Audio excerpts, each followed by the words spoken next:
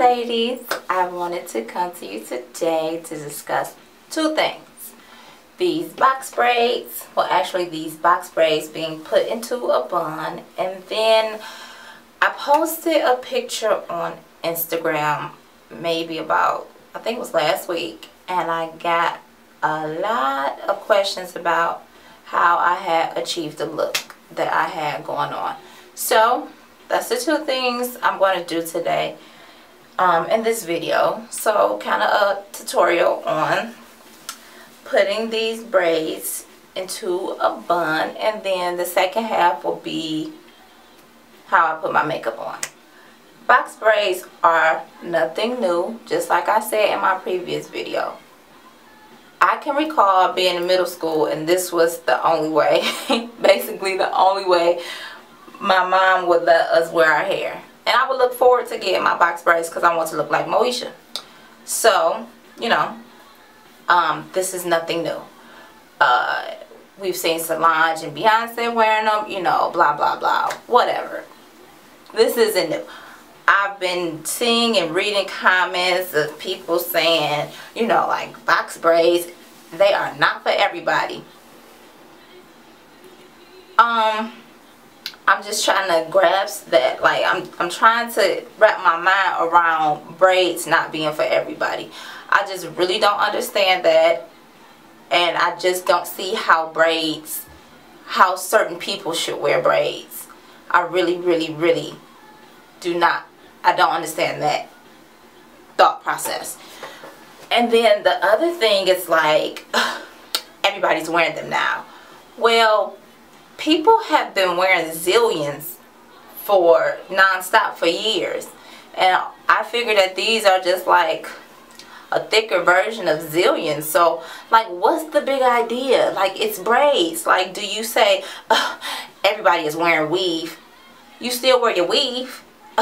Everybody's wearing ponytails. Like, you still wear a ponytail. So what's the big idea when it comes to these box braids where people feel that only certain people can wear them, or everybody is wearing them right now?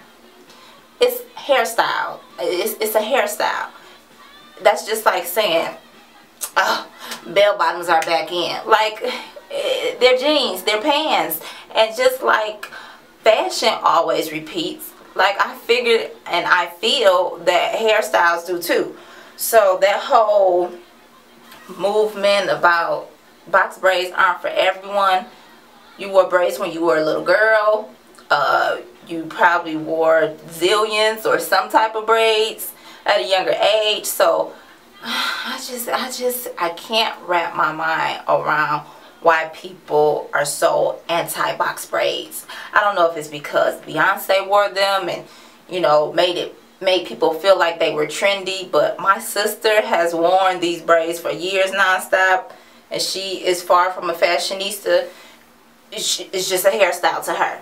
But okay, enough of my rant. I just had to say that because it was on my mind of seeing people on Twitter and Instagram, you know, like just so anti-box braids, and I just didn't get it. It's just another hairstyle. Okay, my rant is over. So anyway, let's get into putting these into a bun. Now, I've had these for almost a month, if not a month, I don't remember. But I have worn them till the wheels have fell off, and I was totally crazy about them. I felt free. I could sleep at night with no scarf. I could go swimming. I could go to the gym and sweat and not care. Yes, honey, I lived the life with these box braids. I honestly don't want to take them out, but you know me, same girl, different hair. So I'll be trying another hairstyle next week. So, but I'll go back to my box braids. But yes, so if you're wondering why they look a little frizzy or, you know, a little rough, it's because I have maximized the potential of these box braids and did everything I could. I've worn them down, I've worn them up, I've worn them braided. I've done everything I could with these box braids. But anyway, so let's get to the bun. So this is how I put my bun, my braids into a bun. Everyone also keeps asking me what brand of hair this is and like what length, and I just don't understand that, because it's just like, you know, the 99-cent pack of nappy braiding hair is by Biba. It's the blue pack, and I think it was like 99 cents or $1.50 or whatever. So it all comes in one length. It's just up to your braider how long she makes them, you know, or whatever. Mine touches my butt, but they could be shorter. And for everyone asking, this really wonderful girl in the city of Detroit by the name of Lakia braided my hair. So that's who did my hair. But I don't know about your city or your neighborhood. Like, it's usually a braiding shop on like almost every corner in Detroit. So anyway, so I pull these back, pull them up. This is really, pulling them up is really quick, but what takes the longest would be wrapping the bun around, because this is a lot of hair. Okay, so if I wasn't like in this confined space, I would probably flip my head over and bring them all to the top. With the ponytail, I would suggest using a real rubber band. I tried using the regular like scrunchy, stretchy kind, and they always break. So I would suggest using a heavy duty rubber band. Okay, so bring everything up to a ponytail. Take your rubber band and wrap it around twice. Sometimes it's a fight.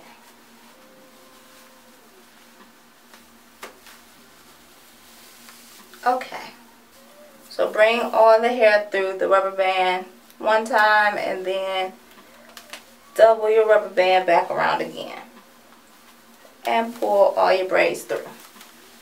So this is when you can pull tight, you know, adjust it to how high or how far back you want it. Okay, so now this is what it looks like. Yes, I look like Shanae. But anyway, now it may be a little loose in the back. It may be a few braids that are loose in the back. Just pull it on out and stick it back through here and pull it tight. If it's another one loose, pull it on out, stick it back in, pull it tight.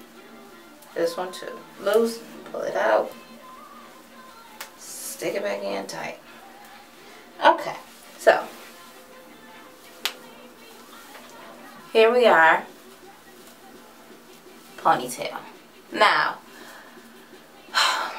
you know, you guys know that I always have to say this. I'm not a hairstylist. I have never ever claimed to be. So if this is not how you achieve your bun, you know, I'm sorry, but this is how I do my bun.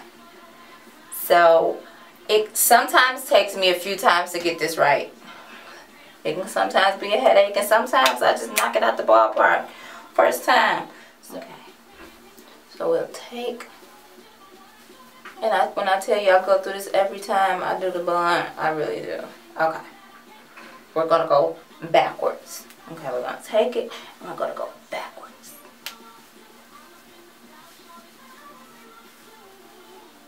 Okay, and keep wrapping around. Keep wrapping around, and there it is. I think we're doing it. Keep wrapping. Okay, keep wrapping. You see how the bun is starting to form? Okay, we're going to keep wrapping, and then the ends of the hair we're going to tuck under the bun. And just tuck. Just keep yanking and tucking and tucking and yanking. Form the bun. Do whatever you please. Okay. Fix your little hairs however you see fit. And if you tuck your braids tight enough under the bun, you won't have to worry about it coming loose. I mean, I've danced, I've laughed. I'm a big laugher, so it's like, ha! I've done all that, and my bun, like, still hasn't came out. So you tuck it, and you form it, and voila. Tuck any pieces that you don't like to show. And there it is, the bun. I'll do a slow, like, spin around so you can see.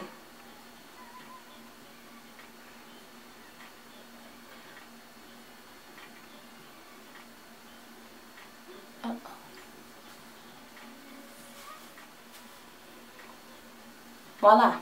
Okay. I mean, I'm sure it won't be perfect. I mean, these are braids. It, you know, everything won't lay exactly right, but hey, this is how I wrap my bun, and I'll wrap it, you know, if I'm going out and I want to wear my hair up, and if I just don't feel like having them like down on my neck. But yes, so, oh god, that dog is barking. Okay, so there you are, my bun. I'm not sure if that was, you know, very well talked out, but like I said, I'm not a teacher or a hairstylist, so although I would love to be both. Okay, so up, rubber band, wrap it around twice, pull it into a ponytail. Any pieces that are loose, pull them through, tighten them, and take the hair and twist it around and tuck the bun, tuck the braids underneath.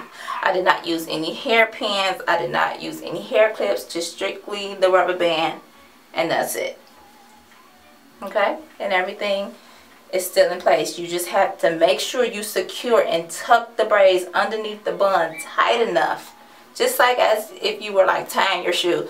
So just tuck them tight enough, and you won't have to worry about, you know, you being out somewhere and then the bun falling. Little edge control. Slap it on your edges. You know, some people use edge control, some people use other things, but this is what I have for right now. And just take your edge brush and just lay your edges down.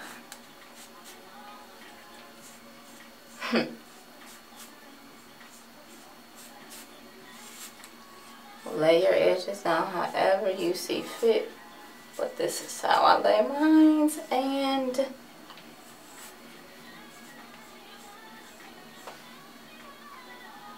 lay them on down.